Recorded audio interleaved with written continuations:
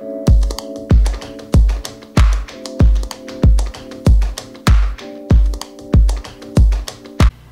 beauties and art lovers, welcome back to my channel. It's Ameerah K, and today I am giving you guys a video that I have really been anticipating, a video I've been working very hard on because it basically depends on me finishing a piece. And the piece that I will be discussing in this video is this background painting you see behind me.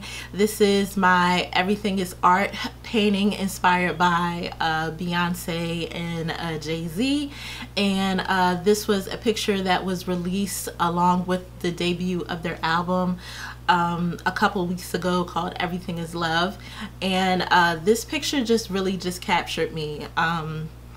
It's just one of those pictures that really just hit something in me artistically, and I really wanted to recreate this and put my own sort of painting style on this. So before we get into it, you guys know or should know by now, if you're subscribed to my channel, that I love art. Art is always my first love, and this channel is not just for makeup and beauty and things like that. I really wanted you guys to know me as a well-rounded individual in all of my interests, and that is fashion, makeup, and art. So today I'll be discussing just some not necessarily trials and tribulations, but just the styling and technique, and you'll also be able to see how I created this piece from start to finish in clips that I'll be inserting throughout my explanation about how this painting came to be, and where you can get prints and where you can even buy the original if you're interested. So if you're interested in all that good stuff, please make sure you keep watching,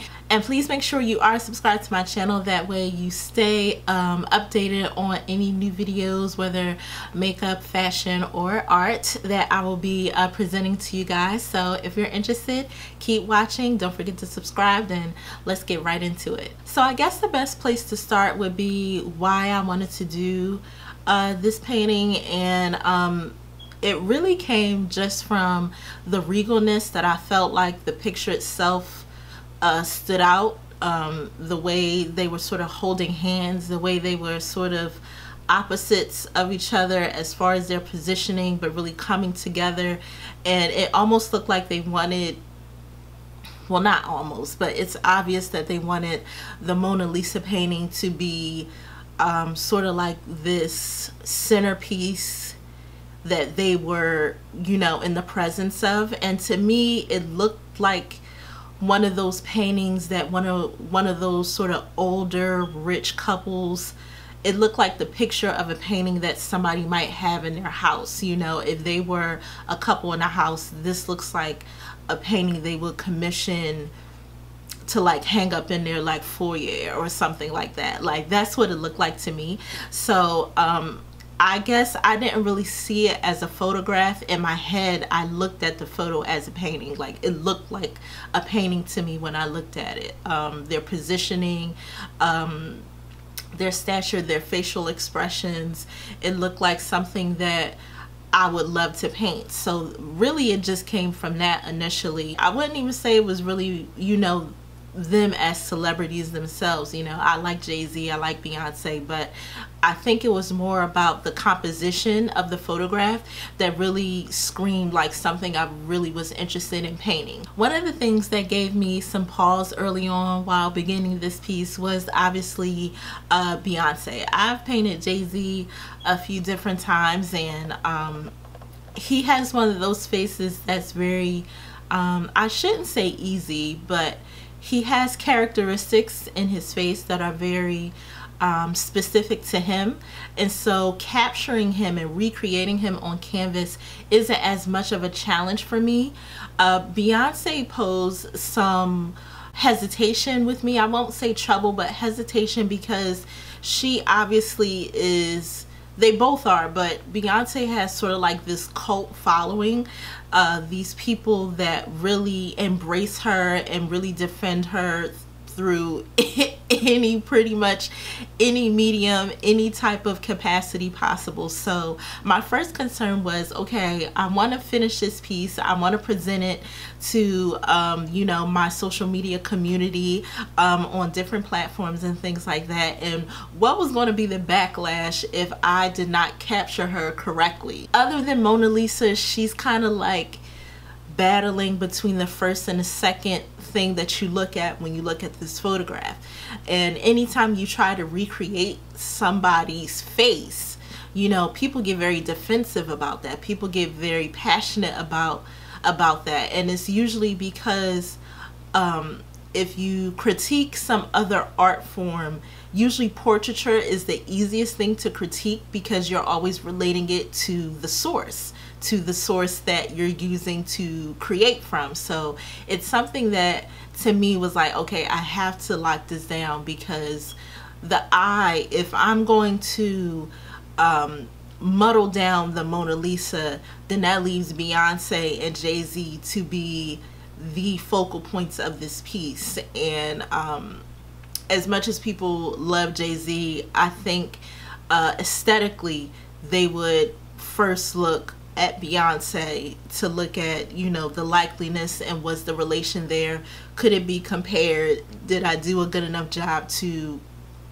achieve her likeness. So one of the things I wanted to make sure that I did with Beyonce was sort of unidentify with her as a person, unidentify with her as this celebrity, and really break her down in my mind as shapes and figures. So that way, if I'm breaking her down into puzzle pieces, then to me, I wanted her likeness and I wanted her recreation to be sort of like a surprise. So while I'm painting her, I'm not going to be defeated and sort of look at her like this doesn't look like her, this doesn't look like her, you know.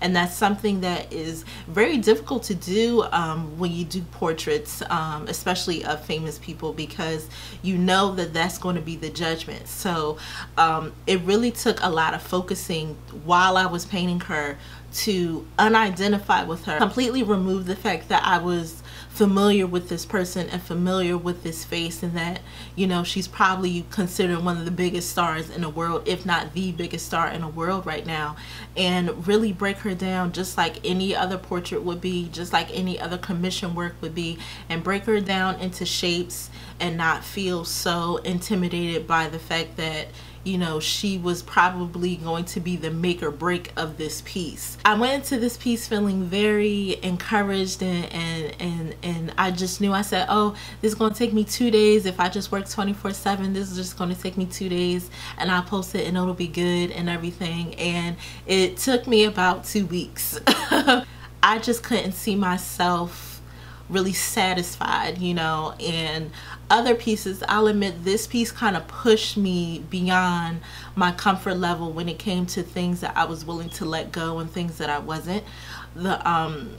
You know, and that's where I could see some of my growth as an artist, is that certain things, certain parts, certain colors that I would be satisfied with previously, I'm like, no, this is a smidge off, this is a smidge off, you know what I mean? That angle isn't really right. I could get away with it, but do I really want to? And it started to be almost just a push of my will, and just how much did I want it, how much did I want to really make sure that I was capturing this piece the way I saw it in my head. This piece has sort of introduced me to a new level of work ethic, and that's what I think is so special about this piece personally for me. I feel like I got out of my head and put on canvas exactly what I wanted, but I mean, it really pushed me past of the level of satisfaction that I'm usually okay with. And so now I have a different work ethic and a different appreciation for recreating pieces, because this was not easy at all. Even Jay-Z, I speak on how he does have features that are easier for me to recreate, and he wasn't as much of a challenge for me as Beyonce, but he still had factors in himself, like his suit and achieving those colors and achieving those shapes, and really seeing what type of detail that I wanted to keep and what type of details I wanted to muddle down. Hair is always kind of iffy for me because it's usually a point of, do I want to go extra detailed or do I want to go more abstract with the hair? So even him and trying to make sure that I kept the shapes of his face authentic, but also trying to blend it. I'm not a huge fan of blending on my art pieces. I kind of like things to look abstract. I like to tell the story of my pieces by showing the brush strokes. If you notice closely, I kept Jay-Z, like I blended him to a certain extent, but I left some shapes a little more abstract. And with Beyonce, I kind of blended a lot more, and I wanted to do that subtly to sort of show their contrast. Even in the photograph, I think they have a bit of a contrast, which I think people really enjoy. You know, the idea of her coming from, you know, this Houston, Texas, and you know, two-parent home, and really polished, and did the girl band thing, and you know, just this sort of very sort of American sweetheart type of thing. And you know, him coming from Marcy Projects in New York, and you know, former drug dealer, and you know, sort of the whole big pimping thing, and just having that contrast. I wanted to show that artistically too, because I think that's what complements them so well as a couple, but also showing in this photograph sort of these different worlds coming together to make like this newfound sort of idea of regalness and hip-hop regalness, so to speak. So if you're interested, keep watching. Let's get right into this piece from start to finish.